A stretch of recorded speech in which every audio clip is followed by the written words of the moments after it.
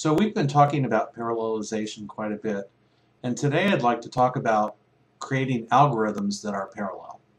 So we're going to start with a fairly simple algorithm to find the next prime number after a given number. For instance, you might go like 3, 5, 7, 11, 13, and so forth.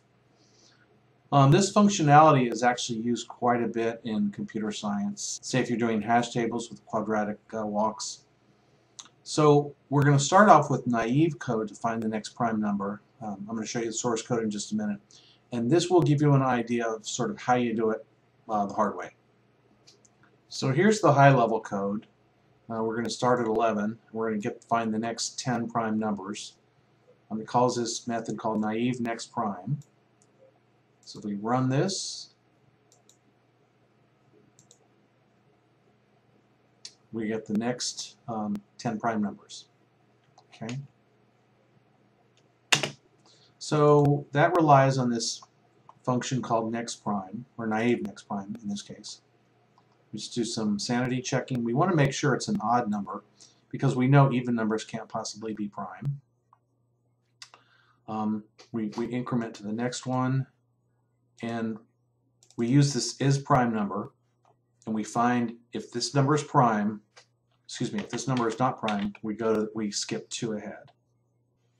Okay, and is prime is just done by counting from 2 to the number divided by 2 because you don't need to go past half. And if mod is 0, we know it's not a prime number because it's evenly divisible. Okay, and that's all there is to it.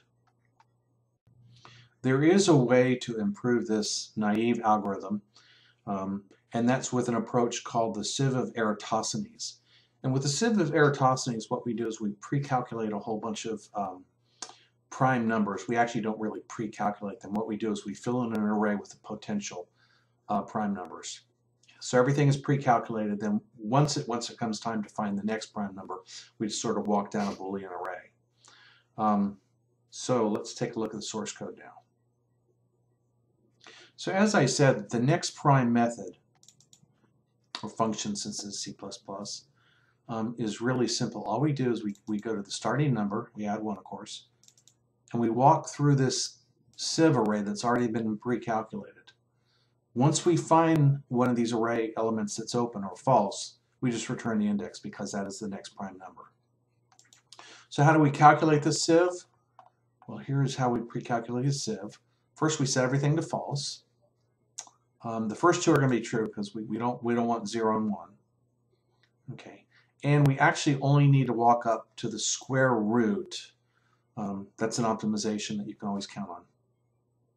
So here we're gonna loop, and then if the sieve has not been already calculated, what we do is we take the factor. So let's say we're at 3, then we're going to go factors of 3, 3, 6, 9, and so forth, and set all those. So really what we're doing is just setting anything that's a factor of this base number. J is the factor, and I is the base number.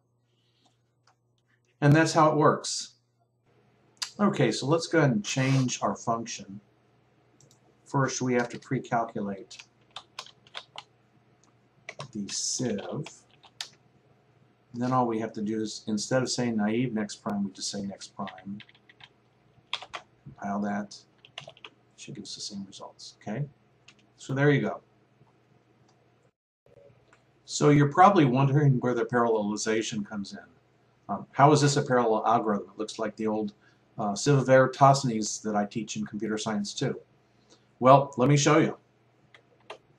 So to parallelize the pre-calculation, all we need is some OpenMP.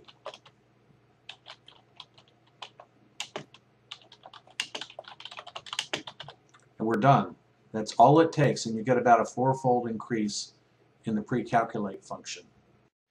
So in conclusion, with some effort you can convert almost any algorithm from normal and sequential to parallel. In almost every case, the payoff is worth it, and it can dramatically improve the performance of your application.